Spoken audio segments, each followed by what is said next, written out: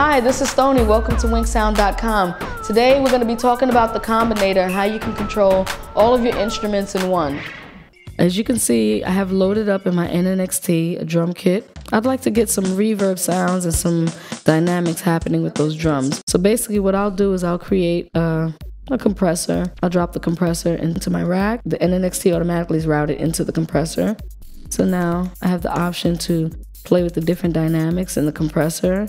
But then also I'd like to add some distortion and put that in there to create some more dynamics with my drums.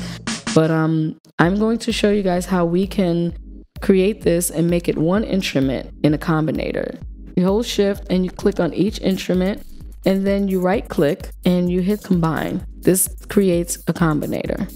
And it takes your effects, your sounds, and everything you want and creates one instrument, which is your Combinator here. And that's creating a simple drum Combinator.